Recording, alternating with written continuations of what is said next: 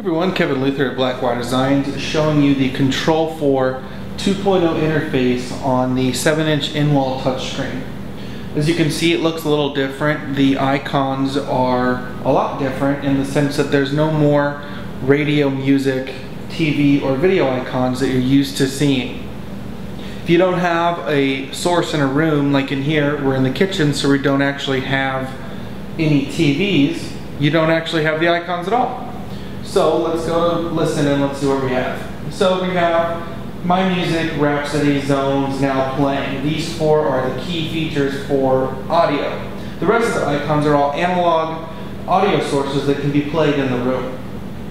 So My Music is all of your locally stored music, whether you have a network drive, a USB drive, or it's stored on an HC500 or an HC1000. In my case, I have an HC1000 with some music, and then I also have a 10 terabyte network drive that stores everything as well. So one of the new features is you can push and hold your finger, slide it back and forth, and go to the letter. And when you release, it goes to that letter, of course. My Albums is the album art view, same feature with the album art and the letters. And as you can see, it loads music much quicker. Also, the other option for the albums is to list it this style as well instead of the actual album art. So security is done a little differently. You have some IP cameras. I only have two. I have a small Panasonic Wi-Fi PTZ camera that I have on my back patio. It lets you control it right from the small part, so you can actually control the camera just like this, or you can go full screen with it and do what you want as well. Let's go to the thermostat. We have full temperature. I have the left side of my house actually go up a little higher, save electricity at night since nobody's on that side of the house. And then my side actually kicks on. And this actually just turned on about 10 minutes ago, and it's set up to 78 at nighttime. This is part of the built-in programming that you can set yourself right here on the touchscreen. One of the cool features is no matter how many thermostats you have, they're all on one page now. So if this was just full of icons, we could actually scroll right here, but you see it's grayed out because I only have two.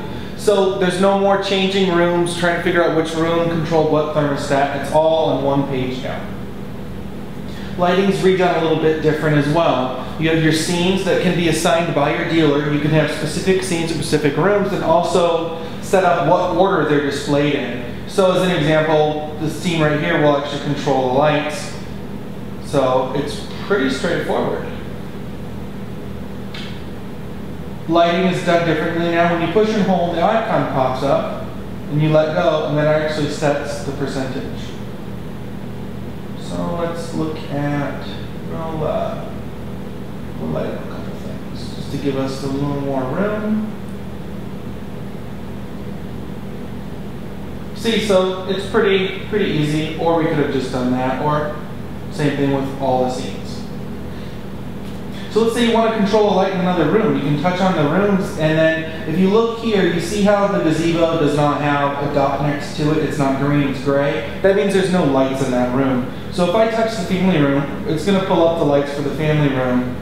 I have some lights in an outside room, same thing. Or you could actually view all the lights on the floor level if you have multiple multiple levels. And when you're done, you can just go back. One of the great features that Control4 has added is the 4Store.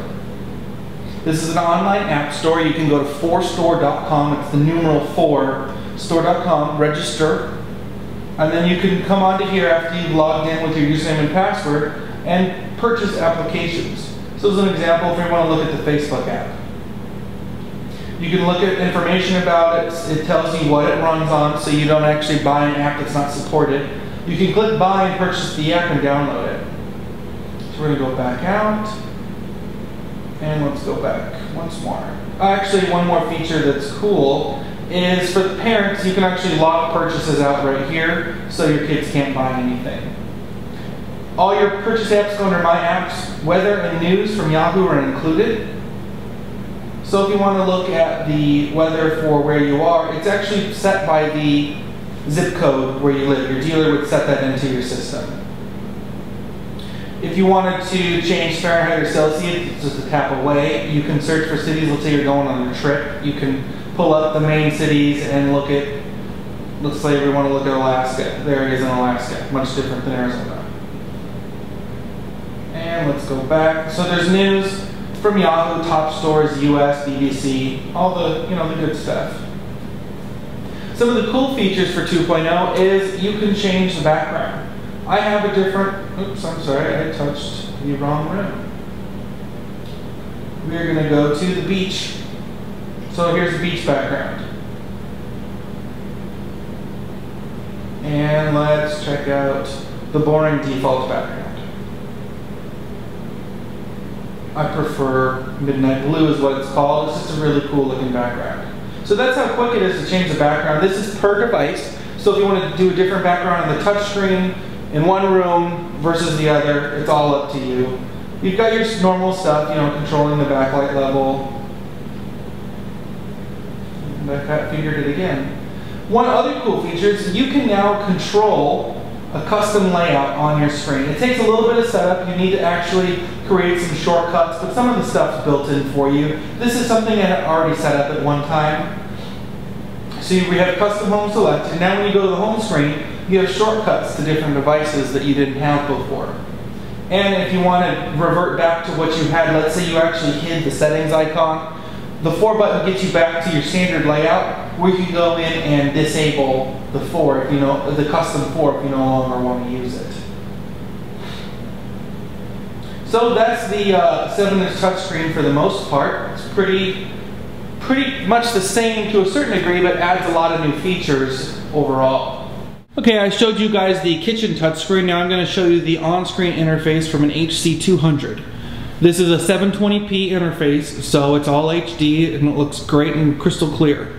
So as you noticed in the kitchen, there's no more radio, music, TV, video icons that are grayed out when you're not using them. In the kitchen, you didn't see the watch icon because there's no TV. So under watch are any available video sources, and then movies is going to be the actual Control4 media player that has the movies stored on a network drive. So you have two interface methods. You can actually look at it and list view like this, or you see at the bottom it says press guide for grid view. So if you press guide on the remote, it's going to change everything over to the actual album art view. If you click a movie, it's just going to show you the details and you can play the movie. So you hit 4, go back home. Everything's pretty much the same as the touchscreen, just bigger. So if you need help seeing what temperature it is, you can go to the thermostat and there it is. Lighting's a little different than the touchscreen in the kitchen. Things are kind of flipped around. Your lighting scenes are on the left side and your lights are on the right, which isn't a big deal, but something really cool is, so let's say you want to actually adjust. We're going to do the front cams, which are going to be in front of the TV. So it tells you at the bottom, press and hold page up or down. So I'm going to hold page up, and you can see it starts to climb. You let go, and it executes whatever that light level is. You can hold it back down, and that's how you actually control the lights. So you can do different lighting scenes, and you can actually, your dealer can select which scenes and lights are available. I like to control the lights for my kitchen, so that's why I have kitchen lights in here as well. You can go to rooms and change what room your lights are actually controlling in the whole house as well. So it's very easy to use and it's very cool. I'll actually show you the local stuff. If you want to look at the temperature, the weather basically for the next week right on the touchscreen, you can go to the weather, which is built into all the interfaces on 2.0. We're going to select local, which will be set by your latitude and longitude of your house, which your dealer sets. So here's an example of where it is. We're in Peoria, Arizona. It shows what time it is and the forecast for the week, and you can see on the right it's from the Weather Channel. Okay, so this is the SR250 from Control4. I brought you guys outside to show you some different things you can do with the remote. An example is you can have the same light switch in multiple rooms of your project. So as an example, I have the lights for my barbecue and my back patio in the room that's called the pool. So on the remote, we can go in and hit 10% right there, 20%, whatever you want to control the lights. 0 actually turns it off. And then I'm gonna hit the back patio lights, which you'll see kind of light up in the background.